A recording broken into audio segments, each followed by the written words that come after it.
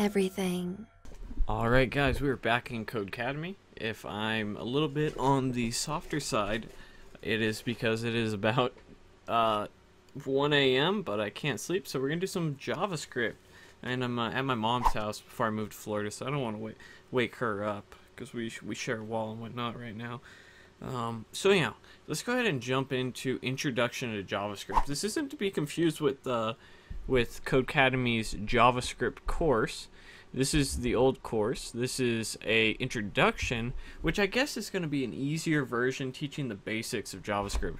JavaScript's been such an important language that it seems that this needs to be something that every web developer needs to master, and if you're kind of having issues getting started, I guess maybe this is what this course is for you. I haven't even taken a look at it, so let's go ahead and dive right in.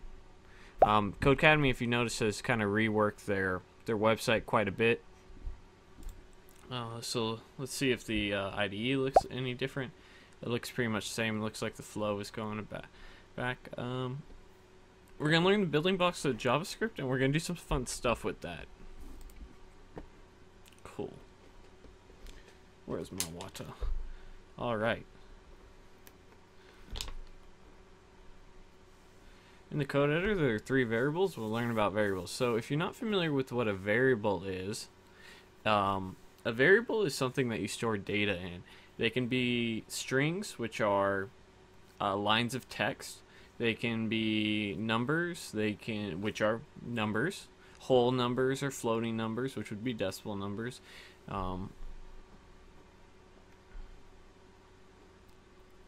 So we want to replace this first myString with your name. So we'll go ahead and put coding tutorials 360, and this is now a string because we're using quotation marks.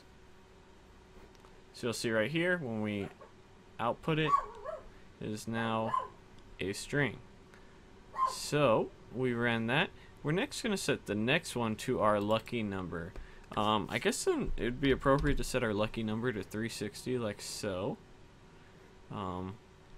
This is in the beta, so this may be running a little bit slow, so bear with me, guys. There we go. And then because it's ran a little slow, we're going to go ahead and move on here. And then Boolean. So Boolean is a true or false. The easy way to think of Booleans, if you're new to the concept, is a heads or tails. It's a flip of a coin in the sense of it's either one or the other. It can't be anything else. So we're going to go ahead and just put true. Let's go ahead and run that. And so we have a string variable, we have a number variable, and then we have our Boolean, which is true or false. Like a true or false question on a test, there's only those 2 options, and that would be our Booleans. I'm gonna click next. So console.log, what does this mean? Console.log is really how you get a message display in the web browser console or in your code so that you can see something. It's really a way of getting output to the console. Now, why would you use this? Sometimes you need to check the values of variables as you're doing your code so that you can fully understand what the variable is and making sure that your code is running properly. So a favorite pizza topping is cheese. And some of you may be saying, hey, that is not a pizza topping, but extra cheese is always a pizza topping. Alright, so we can also console.log multiple things. So we want to check multiple values. We can do that as well. In the example here, they're just having us go ahead and put multiple things. We'll go ahead and throw ham on here, partially because I think I'll be embarrassed if I misspell pepperoni. So that's what's going on here. Now, you can do math in programming or in general, but in JavaScript as well. So we can actually log out math operators. Now, you may say, why would we want to add 3.5 plus to our age? But if you're checking 2 variables and you want to make sure they add up correctly, you can do it through the console. So we'll go ahead. I am 28. So in 3.5 years, I will be 31.5. God, that makes me feel old.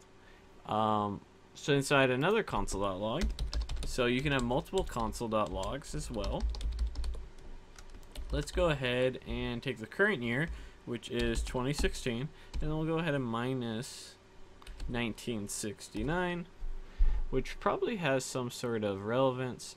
And then in the third step, it divides 65 by 240. So you can also do other operators as well. So you can do multiplication, division, basically any math operator will work. And then this will be 240 divided by 65. So we get this very long number here. And then in the last, we want to multiply the answer from step 3 by 100. So, as we said, we can chain operators as well. So how do we want to do that? We can go ahead and console.log. Or, let's go ahead and create a variable and store it in something. We'll create a variable called num1, and we'll set this equal to 240. Excuse me, 60. I did this incorrectly. Excuse me. This is 65 divided by 240. And then we'll set that 65 divided 240 equal to a number, and then we'll console.log that variable out. So if you remember correctly, the variable is store data, and we're simply targeting that data. So let's go ahead and run this.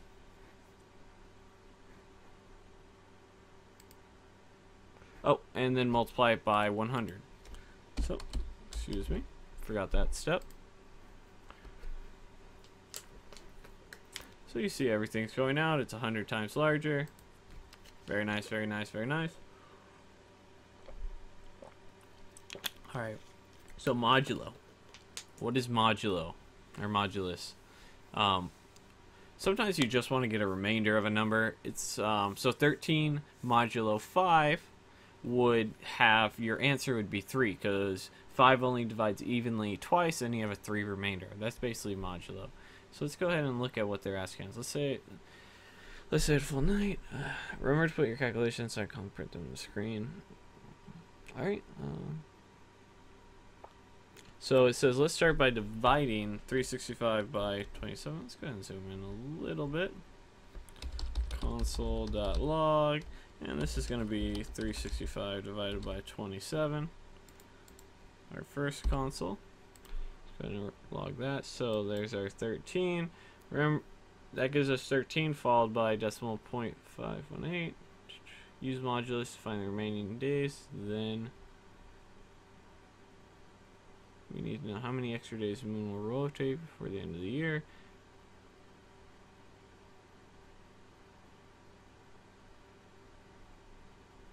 What does it want us to do? Sorry. Alright. So 365. Oh, 13.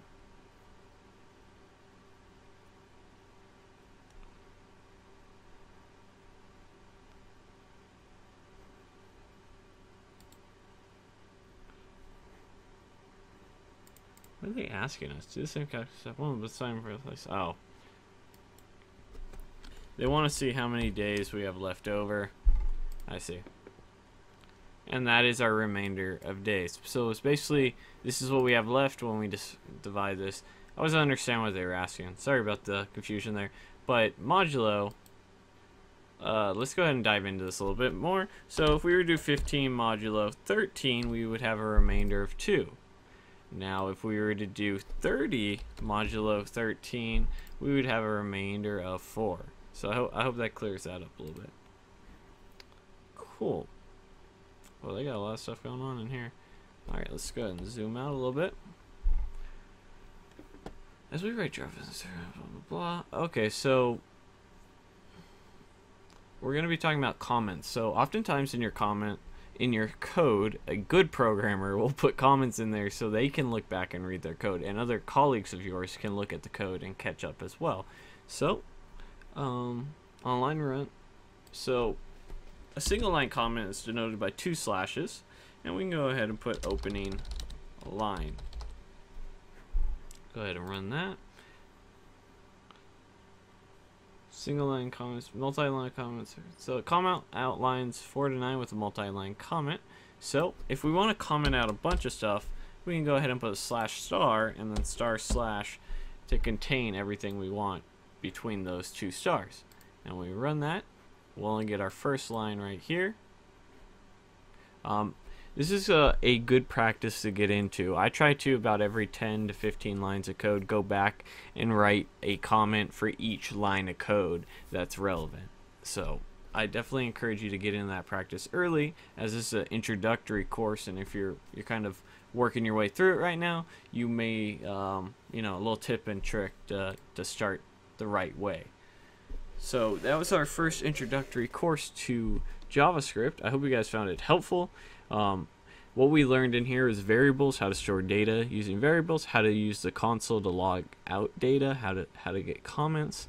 We also learned about the math operators and a few of the math operators. There's a whole math library that I imagine the advanced JavaScript course will get into.